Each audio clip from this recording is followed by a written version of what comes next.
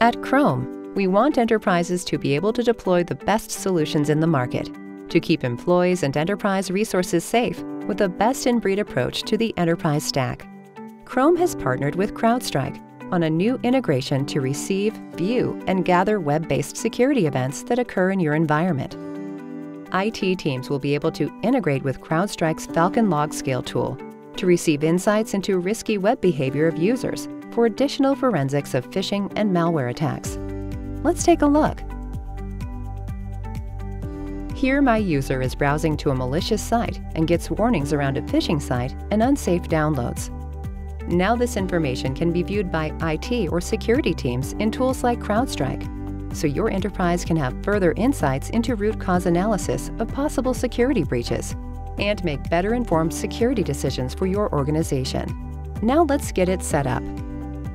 First, you need to log into your CrowdStrike Falcon LogScale instance. You will need to create a new repository for your Google Chrome data. Once you've created a new repository, under Packages, click on the Marketplace section. Do a search for Chrome, then install the CrowdStrike Falcon LogScale package for Google/Chrome-Enterprise. When choosing the package, the README provides information about the package contents and other related information. After installing the package, under Ingest, click on Ingest Tokens and click the Add Token button. Give it a name and type in Chrome under the assigned parsers. Select the Google Chrome Enterprise parser. Click on the eye icon to bring up the token value. Hit the Copy button and save the token value, as you will be entering this into the admin console in the following section. We're going to enable the security event reporting connectors. We can get there by going to Devices, Chrome, Settings, Users and Browsers. Let's add a filter for Event Reporting.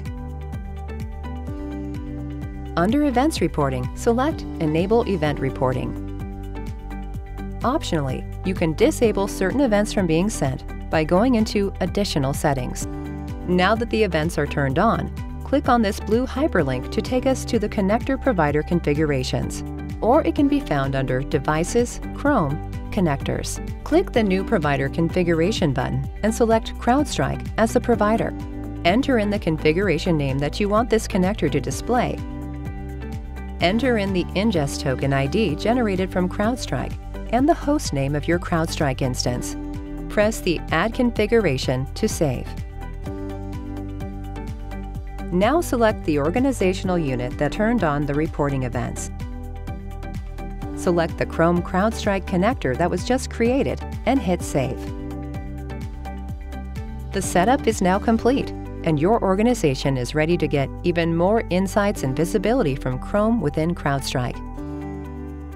For more information, check out the link you see here.